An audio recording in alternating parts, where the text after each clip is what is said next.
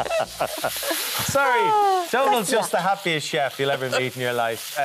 He's in the kitchen for us now. Hello, happiness, how are you? Hi, good morning. Meatballs. Meatballs on the menu. We are doing a beautiful midweek dinner, easy to do, proper stodge. We want comfort food around this time of year. I've nearly burnt my meatballs, but we're going to stay with it. It's all good. Don't do that. So Health and really safety. simple. You could make this at home now. I have full faith that everyone can try this. So the great thing is it uses some cheap, very inexpensive sausage. So we're going to break them down, take the skins off. You can actually buy sausage meat in the supermarkets now. Oh, but if you can't, take the skins off and form them into little meatballs. Something good for the kids to do. Very handy, Yeah. except I have a 3-year-old, and the 3-year-old, once he gets anything on his hands that's mucky, he literally puts it everywhere. So I've kind of stopped bringing him into the kitchen. I have a 20-year-old who does that, don't Yeah, still. I'm kind of at risk of it myself. Anyway, once you've got them into meatball forms, now you can get flavoured ones, you can flavour them up yourself. Fennel seeds from the store cupboard or your pantry. If you've got fennel seeds, pop them into the mix and roll them up. Really? Gorgeous. Pop them into your pan, get them fried off, leave them set aside, or char them up like I have here. If you're there at that stage, you're going to fry up some onion, soften it down. The trick with frying your onion, slowly, low, and take your time with it. Yeah. In fact, before you do the meat, she knows what she's doing. Hey. Oh, God, 1 week on this morning. Meatball. Don't like to brag.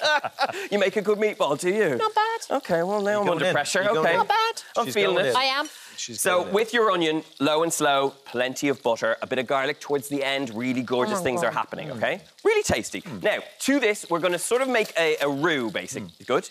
Yeah? Yeah. Up there with your own meatballs, Kat? You know what? I would say better. Really? Yes, I know when to give in. OK, I'll take it. Really? Yeah. You're going to melt down, with your onions, another knob or two of butter, and we're basically going to make a roux that's going to thicken our gorgeous sauce. It's proper stodge, though, isn't it? Like, it's comfort food and it's rich and hearty. Yes, but I love the fact you're getting greens in there as well, because that's what you need to do. Yeah, you're trying to hide them, mind you. They're hidden in there. They are. I mean, and that's the thing. The greens we're using, I'm using just regular kale here, but spinach will melt down into this sauce. So if you wanted to use that, by all means do. Once you have your butter in, you're going to add in your flour. You're going to get that to sort of cook out. It should smell like cooked pastry. It's a roux. You do want to take it a minute or two after you've added the flour and let that cook out, because otherwise you can end up with bitterness and raw. So a roux is basically the start of a sauce, a posh name for the start of a sauce. Exactly, exactly. So once that's fried off and once it's mixing through, we're going to cut it with a little bit of our white wine. If you want, you can leave this out. My kids don't notice any time I add a little bit of white wine in there, so it's grand. But it will cook off. The alcohol will cook off, and it'll add a depth of flavour that's quite nice. Sometimes I'll add apple cider vinegar in place of it, just for that sharpness and that sweetness that you'll get from it. And another store-cupboard ingredient that's quite handy to have. Once that's cooked out for a minute or two, we're moving it along as we go, you're going to go in, you can use chicken stock, veg stock, whatever stock you have, even a stock cube, and then top it up with a little bit of water and you'll be grand. Lovely. Bring that to a nice steady simmer, and when it's up at that point, you're going to add your meatballs straight into the mix and let them get flavour friends. They're all going to come and meddle and muddle and make good things happen. Once they go in there, a good dollop of mustard. Some Dijon mustard is beautiful here. English mustard will do the job. But essentially, that's the sort of baseline flavour. You're also going to add a little bit of cream here. Now, you could use cream, you could use sour cream, you could even use a little bit of yoghurt. It's basically whatever you have.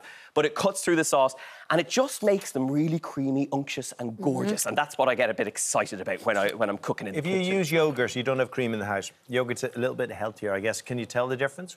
You can. I mean, it's a sharper flavour and sharper taste, but look, just add a little bit less. You'll still get good, creamy, gorgeous results, and it'll be really nice. Steamed greens, great tip for you. If you have a big pile of kale like this, wash it, stick it in a bowl, a tablespoon or so of water, plate on the top, into the microwave, 4 minutes. Bob's your uncle, Fanny's your aunt. It's done. Done. Sorted. Really easy and straight into the pan. He's not a cook, he's a magician, I tell you.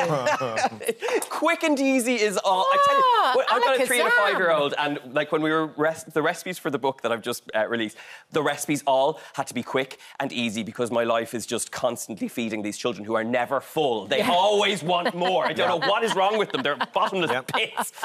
Snacks. It's all about blood. It's snacks. Sorry. You say that with such love, I know. The love is just to be found. I'll find it. But anyway, once you've added your steamed greens, mix them through. You've got that gorgeous sauce, and you're going to serve that up with some mash. It's a really, really comforting one. Yummy. Isn't it good? Yes. Velvety mash. Now, my trick to a good velvet mash, go on. a little bit of sour cream in there, but also butter, and an egg yolk. An egg yolk. Rich, creamy, gorgeous. Makes a An egg lovely yolk. little mash. It's quite controversial, though. I know it is, but it does add the colour and the richness, and it's absolutely gorgeous. So, look, you could serve this with pasta, you could serve it with a whole host of different things, but for me, just with a little bit of mash on the side, a little bit of Parmesan cheese sprinkled over the top, and then a final little season of black pepper and So Phil Vickery did his mash masterclass last week. Okay. It was pretty good. You should have a mash-off. A mash-off? I'm totally... Well, Phil, call me. Do you know what Paddy's got at home? A ricer. He puts his mashed potato through rice. Yeah. A ricer. OK, I like that. Because he's super smooth. Yeah. Likes a gadget, likes a mashed potato. Yeah. Do you know the great thing about having this kind of food at 12 o'clock is you get a great run at the day when you get dinner in early. You've opened your stomach for it. Great run at the day. This is really delicious. Thank you, guys. Enjoy. Absolutely delicious. Nice. Thank you so Great much. to see you. Very nice to see you too. Thanks very much.